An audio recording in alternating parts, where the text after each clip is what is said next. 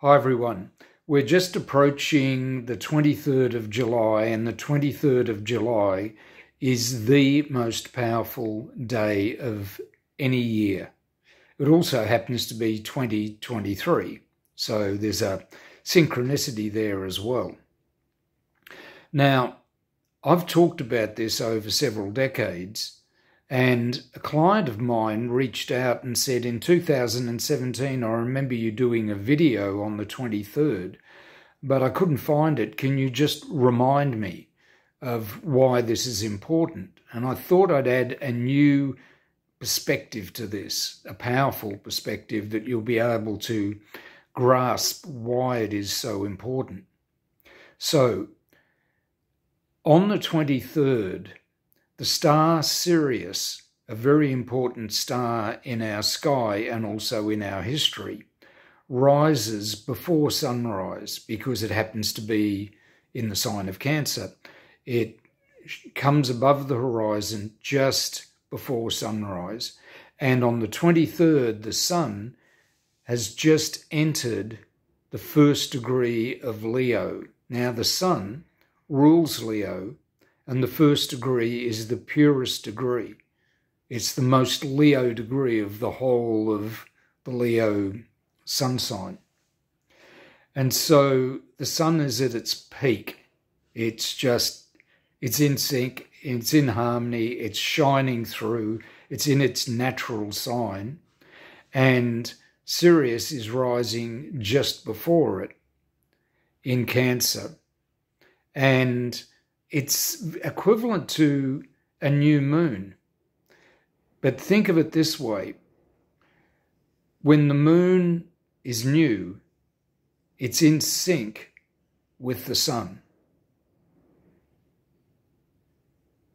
The two of them arise, when they come above the horizon, or wherever they are at the exact peak. But when there's sunrise, the moon and the sun are very close to each other. And it's a very powerful time. New moons are always considered, the tides, it affects the tides, it affects human life, it affects life on this planet. Now, Sirius is 8.5 light years from our solar system. And as far as the energetic flow in our galaxy, it's upstream from us. So the energy is flowing towards our solar system from Sirius, if you think of it as a current in an ocean. And also Sirius is deeply connected to a thing called the Great Vortex, which is very much aligned with the source of all energy and feminine energy in particular. So relative to, think of the solar system, including the Kuiper Belt and the Oort cloud, the whole solar system as the Earth, and Sirius relative to that being the moon. And they happen to be lined up and in sync, and the sun is particularly strong at that time. There is a huge surge of energy flowing downstream from Sirius, from the sun being at its peak in the year, and from the two of them being aligned, there's this boost in energy to the whole solar system and to us on Earth, particularly triggered at sunrise.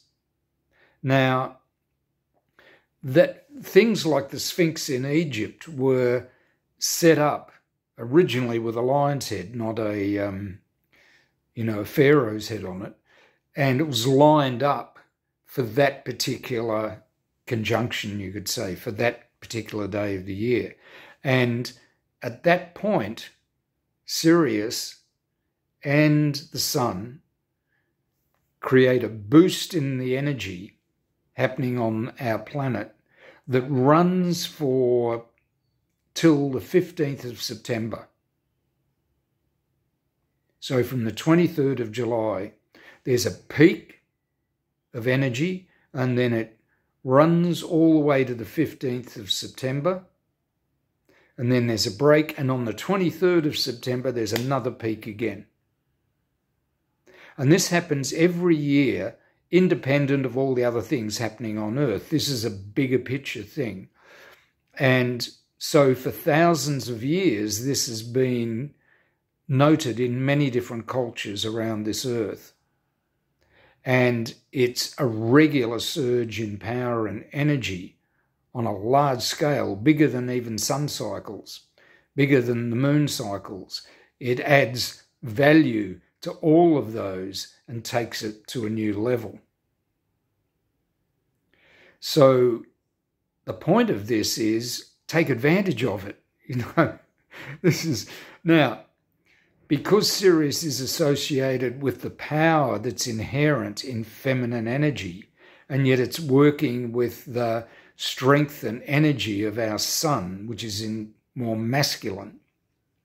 It's an incredible time where feminine energy can empower masculine energy, and together they can create magic. They can create real love.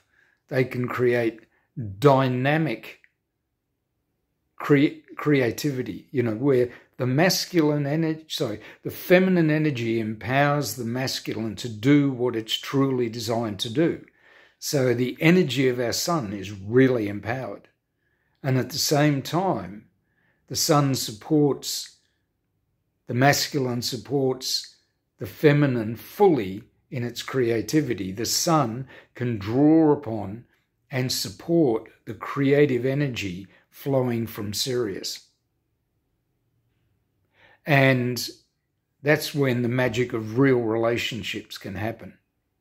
This is when, if you tap into that, you can empower your masculine energy and support fully the creativity you have in your feminine energy, which is always there, but it's boosted. It's like, having an ice bath or taking supplements or working out the gym. It's like you've got this burst of energy, or having a major creative insight, or starting something off that you've always dreamed of fulfilling.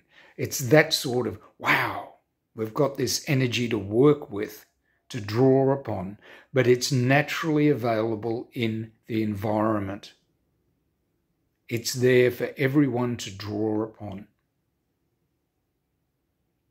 And that's why the 23rd and the days following through to the 23rd of September, 23rd of July, is such an important opportunity. It doesn't force itself upon you. It's not as obvious as a full moon, which is wow. It's like everyone's out. It's not like that. It's deeper. It's more profound. It's deeply creative and deeply empowering. And tuning into that and taking advantage of that on the 23rd of July and in the days and weeks following is a damn good idea. Now, if you're interested in knowing a little bit of the history behind that, there's a chapter in my epic transformational fantasy novel, Dawn of the Darkness, chapter 10, that talks about the history in a novel adventure form that lies behind this. So I'm going to include a link behind that, below this, I should say, where you can purchase that for $9.95. It's not a big ask or anything, but it's a very powerful novel, transformational novel, that taps into and draws upon that type of energy. And if you're interested at all in exploring that more deeply, in exploring the power that it gives to your imagination, the empowerment it gives to your masculine energy, the support it gives to the creativity in your feminine, that is a great way of tapping into it, reading that novel. So check it out, and I hope you really enjoy the days and weeks ahead. They're going to be fantastic for empowerment and creativity. Take care.